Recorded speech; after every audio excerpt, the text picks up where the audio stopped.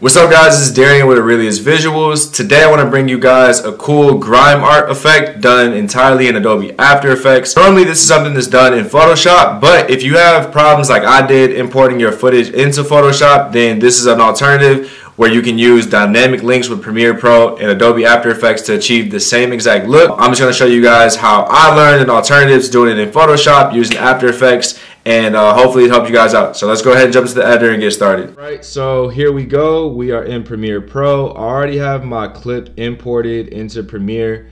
So what we're going to do is work with dynamic links. So if you're not familiar with dynamic links already, what you're going to do is go to your clip and you're going to right click and you're going to scroll down to replace with After Effects composition. And what that's going to do is open up After Effects, and it's going to allow us to work in After Effects, but it's going to update in real time into our Premiere Pro timeline, so we don't have to save and re-import things. So it makes our life a lot easier. Anything we do to the clip in After Effects is going to automatically roll over to Premiere Pro. So I'm going to let that go ahead and open up. So while we wait, just quick tip, like I said, I mentioned in the preview, what you guys are going to want to do is make sure that you are shooting this in 24 frames to make your life easier. I said it once, I'm going to say it again. This is not for clips that are shot in high frame rates. The lower the frame rate, the better. Obviously nothing below 24, but 24 is probably best because you're still gonna have to draw this like 24 times to get 1 second of the grime art in your clip. So I'm just gonna name this whatever, grime art tutorial. Cool, that'll work. All right, so clip is imported now. So this is shot in 60 frames a second. I'm going to stress that again, so you guys won't be having to do as much work as I did, but unfortunately I didn't know this when I was doing it, so I ended up kind of taking the long route. So what you're going to want to do is click on the paintbrush tool up here, and it's going to open up your paint panel. So what I did to begin initially was I started off with black.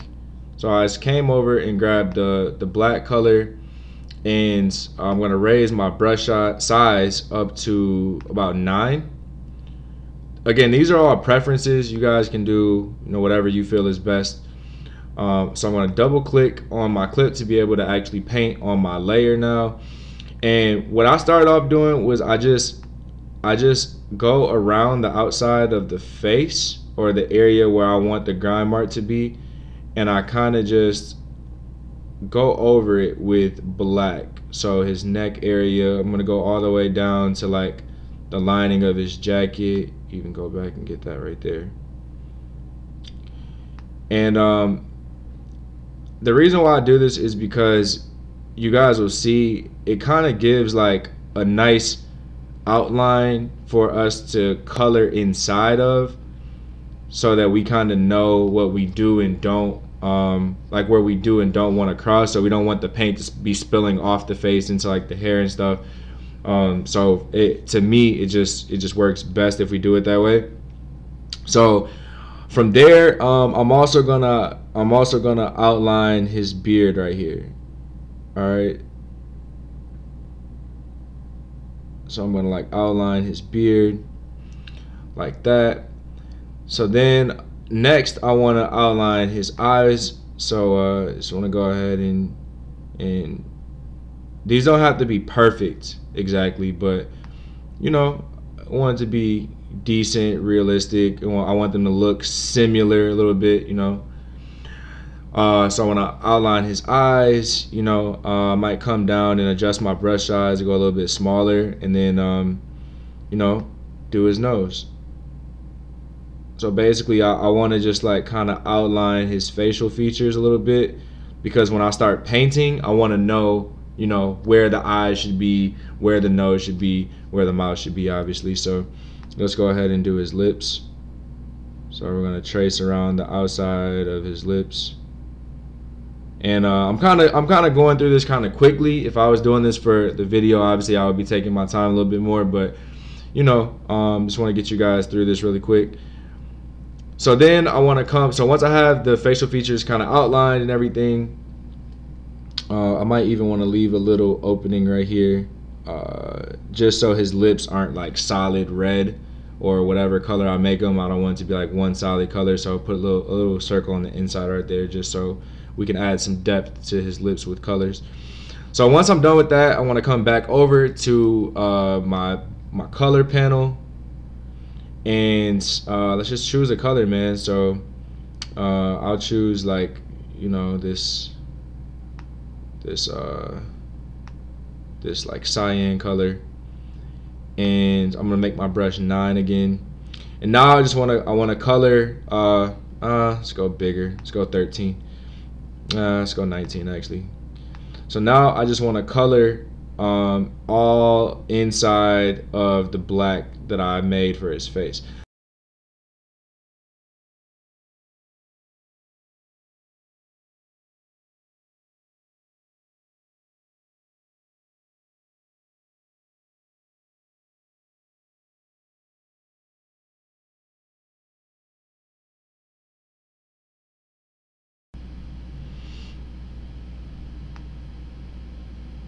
All right, so make a couple adjustments, you know, to areas where we see kind of got messed up a little bit.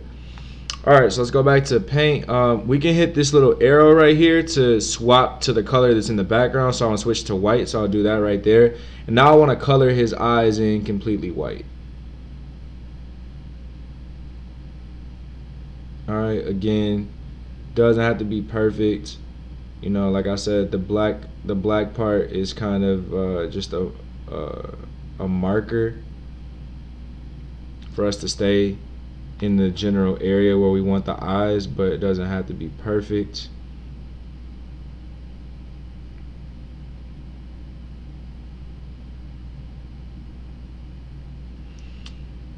All right, and again, I'm just gonna kind of breeze through this, you guys. Do a little quick, you know, rough sketch. So now, let's say I want to go with a red color for his lips. Just drop my brush size back down to 9, and I'll just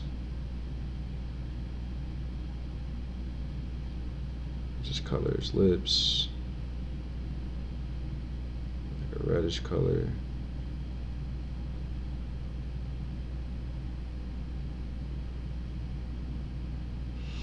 And then let's say for the inside of his lips, I want to go with, let's just say, a little darker red for the inside of his lips. And then let's get something like that.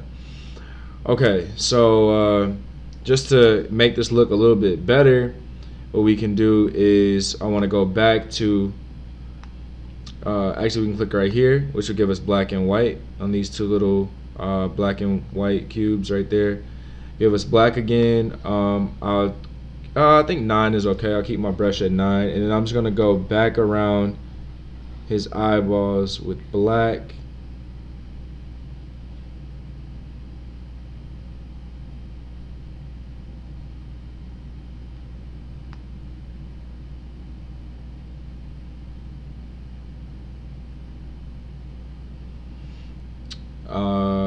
Drop my brush size down to about 9, and I'll draw his nose back in because we kind of lost it when we were painting.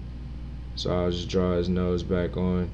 And this doesn't have to be perfect, man. Like, I can't stress that enough because it's gonna take you a long time. Whoop.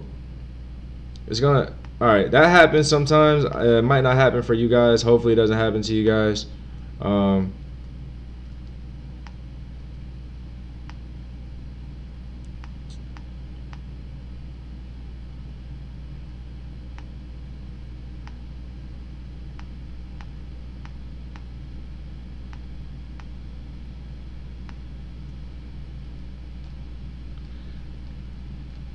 Just hit Command Z or whatever undo is.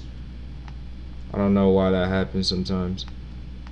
But this is gonna take you a while to pull off anyway, man. So I wouldn't worry too much about whatever whatever issues you're having. If you're like, if the coloring isn't perfect or whatever, I wouldn't really worry too much about it, man, because This is going to take you a little while anyway to do it right. Then I'm just going to take black again, and I'm just going to go back around the outside of his mouth just to give it, you know, a nice little definition.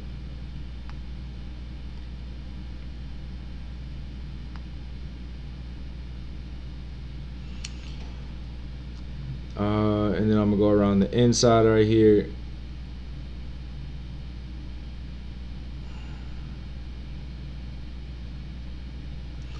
Alright, cool. So now we see like the effect starting to take place.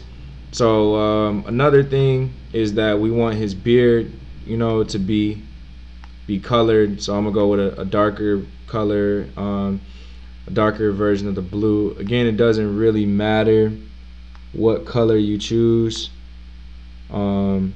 You know, we just color in the beard right there, like that. So the last finishing touches we're gonna put on this is we're gonna go back, and we're gonna go back to black. Choose a brush size of 5, and pretty much, man, I'm just gonna add some little strokes right here in his beard to just kind of show that this is, you know, supposed to be hair. You know, again, man, this is all stylistic choices. No rhyme or rhythm to it. You know, every artist is different. You guys, you know, yours might look a little bit different. And then the last thing I want to do is kind of just add some like some cringy looking, like, you know, drops on his face. Like his face is kind of like melting a little bit, give it that like zombie look. You know,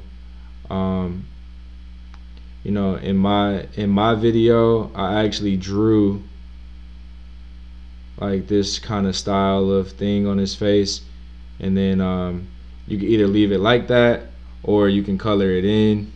So like if I make another one right here, let's just go over it right there, add some more of these, you know, add some more of that right there, add some more of that right there.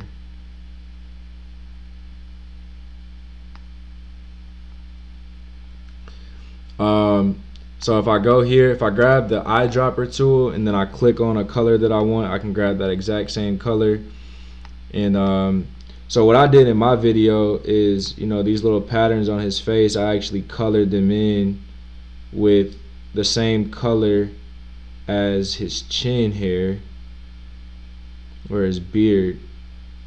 I used the same color, and you know, kind of just color it in, man. Some stylistic, you know, edit. You guys are free to do whatever you want. You can come up with your own facial style. And that, I mean, for the most part, man, you can see that the grime look is starting to take effect. So pretty much, I know that was kind of a tedious process. Like I said, this is not a short effect by any means. What you would do to complete this is you would go to the next frame in your timeline like that. You go to the very next frame and you would do it all over again, man. So you would, you know, highlight his face with black on the outsides, outline it, you know, choose your colors. I recommend writing down these color codes, so when you come into the paintbrush, so you see this is the color of his beard and the part beneath his eyes. So you can write these color codes down so that you can just copy and paste or type them in each time, or, you know, use the eyedropper tool each time, go back, you know, click, and that way you can get the exact same colors. And then you're going to do this frame by frame, man, for however long you want this effect to last throughout your video. And that's pretty much it, guys. It is a very tedious process. This is definitely not an effect that you want to do if you're not a patient editor. If you like to do just the quick effects, things that are like presets you can drag and drop, this is definitely not something that you probably want to try or incorporate into your video. But nonetheless, if you put the time into it and you put the time into doing it right, it is a very cool, unique effect that I'm pretty sure that the artists you guys work for are going to appreciate. So, you know, it all just depends on how far you're willing to go. But again, it's Darian. If this helps you guys out, you know, please like, share, subscribe. It definitely helps me grow the channel. I'm trying to bring you guys more value. I'm trying to help you guys become better editors, just like I watch people that I look up to who have helped me become the editor that I am. If you guys have any suggestions for new videos, please go ahead and leave a comment or message me, let me know, and I'll see you guys in the next video.